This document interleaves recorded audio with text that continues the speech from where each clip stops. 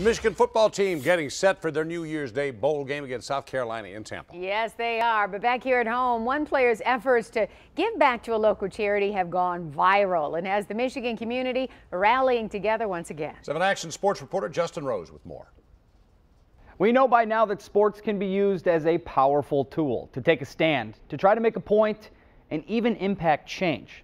This upcoming Monday during the Outback Bowl, you'll see Michigan in the typical maize and blue on the field, but a few of the players and coaching staff will be sporting another color, all thanks to the generosity of a fan base for a cause that continues to grow. Michigan players are in and out of Schembechler Hall on a daily basis. But a few months ago, redshirt junior Chase Winovich saw someone outside of the building he hadn't seen before and decided to start up a conversation.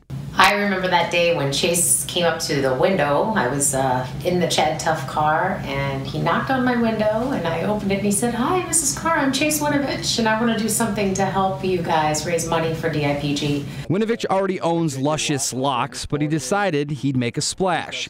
If $15,000 was raised, Chase would dye his hair orange. Other players got on board as well, challenging the Michigan faithful to reach higher. Grant Newsom, Mo Hurst, Devin Bush, and Josh Metellus all helped push the donations to top $100,000.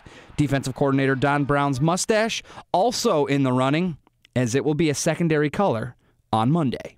The fact it's grown this big in just over a week has simply been stunning.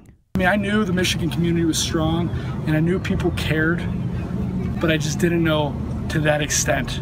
And I mean, it's not about me necessarily, but just so happy, just in my heart, man, just filled with love, and just to see people just on Christmas Day just donating thousands of dollars when, you know, they could be spending time with their families. And I mean, it was just an awesome feeling. So yeah, I was shocked. But that's not where the money ends. Michigan Regent Ron Weiser is going to match the total donations, further cementing that the Chad Tuff Foundation's drive for a cure is still a top priority in the Michigan community. It's exciting for us to see young people using the platform that they have to do something good. We believe that one day, because of all these pieces coming together, that one day during our lifetime we truly believe that there will be a cure for DIPG. Now, if you want to get involved in donating, it's easy. Just head over to our website, WXYZ.com. We'll put a link to that donation page in this story.